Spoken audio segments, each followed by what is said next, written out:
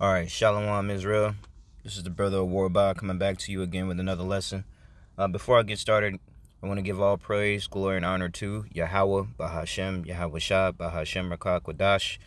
I want to give a shout out and honors to the apostles and the elders of Great Millstone who taught me. Okay, peace and blessings to the hopeful and humble elect that's out there doing the work in truth and sincerity, hoping to wake up the hopeful elect that's out there. And to raise Israel, man, and to get us out of this place, man, so that our big brother Yahushua can come back and deliver us all from this place, man. Okay, and shalom to you, sincere Akwath, that are subscribed to my channel as well. Peace and salutations to you.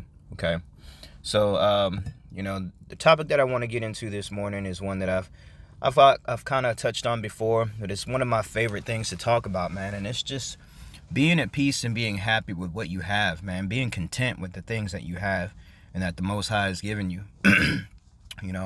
Because, at the end of the day, we all have a want and we all have things that we desire and hope for and, and strive and push for in this worldly place, it's just a part of nature, and it's a part of just being, being a man or being a woman. There's things that you desire, there's things that you want, there's things that you want to accomplish and goals and things like that.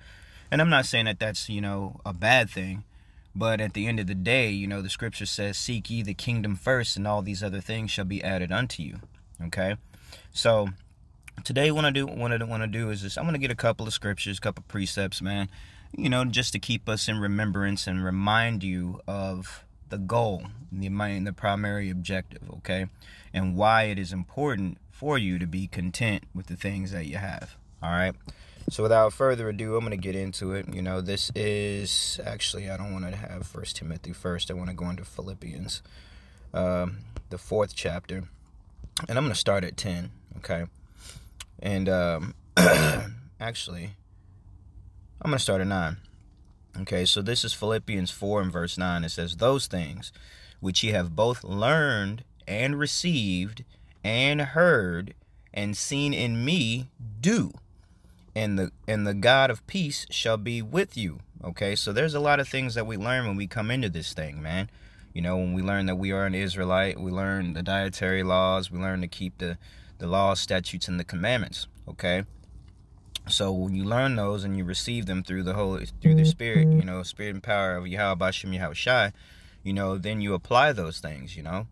So it's kind of like, having knowledge. You get the knowledge of things, and then when you apply it, that's called wisdom. Okay?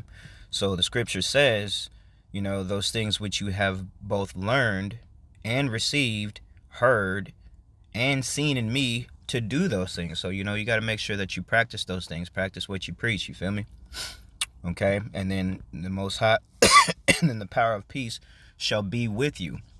And a lot of us don't really understand the idea of what peace truly feels like, or what peace truly is, man. Okay. And not to digress from the topic too much, but I'm going to touch on it a little bit, man. There's nothing like having peace, whether it's peace of mind, tranquility, or quietness, man, to where you can actually reflect, remind, or reflect and, actually meditate and build your spirit back to where you need to be, man, because there's a lot of demonic vibrations and spirits and things that you go through in your daily walk out here in this world, man, that continuously pull you down and make things a struggle. Okay, so peace is a big and much needed thing to have. Okay, verse 10. But I rejoiced in the Lord greatly, that now that the last your care of me has flourished again, wherein ye were also careful, but ye lacked opportunity. Here's the point. Now that I speak in respect of want, for I have learned, or not that I speak in respect of want, Salakia, for I have learned in whatsoever state I am, therewith to be content. All right? And a lot of us, us Israelites, you so-called Negroes, Latinos, and Native Americans, man, we don't know how to be content. We're too busy worrying about the things that we don't have, and not worried about the things that we do have. Okay? Verse 12 says, for I know both how to be abased, how to be lowly, okay, And I know how to abound, how to be, have more than what you need. Okay? Everywhere in all things, I'm instructed to be full and to be hungry, both to abound and to suffer need. All right? So, that's the whole thing about it, man. You've seen both sides, and that's actually called balance at the end of the day, which is beautiful. All right? There's a precept in Proverbs that I really love that says, give me neither poverty nor riches, but just give me food that's fit for me. Loosely paraphrasing, okay? I believe that's Proverbs 30, the 8th chapter, or Proverbs 30, the 8th verse, excuse me, okay? But see, that's the thing, we have to remember to just be content with the stuff that we do have here, all right? Because this place is not our rest, man. This is not the end for us, and this is not where we're supposed to stay. We're not supposed to be super comfortable here in Babylon, because we know that this place is going to be utterly destroyed, and it's not going to last. Okay? So always got to keep that in the forefront of your mind, and don't be worried about such things here in the here in America, or wherever you may be scattered. Don't worry about trying to be the top of the best of the best and all those things, which that's okay at certain standpoints, but then you don't lose focus of the primary goal, man, which is to be delivered out of this place. Okay? Because the thing we got to remember is, when having all of those wants and things like that, you'll have some big time issues that come along with that. Okay? Let's get first Timothy 6, and I'll start with 7. It says, for we brought nothing into this world, and it is certain we can carry nothing out. Okay? And having food and raiment, let us be therewith content. All right? So just having clothes on your back, man, and food to eat, that should be good enough for you. Jake has to have all the latest fashion, all the brand new things, and all the, they got to be the keep up with the Joneses type, And ultimately, we strive, that's a part of our nature. We like to be kings. We like to be, have all the finest of the finest. But this is not the time to do that. Okay? Right now, this is so-called tax season, and everybody's rushing out to go buy all the latest and the newest and things that they don't necessarily need, which ends up putting you in a trick bag, mentally, spiritually, financially.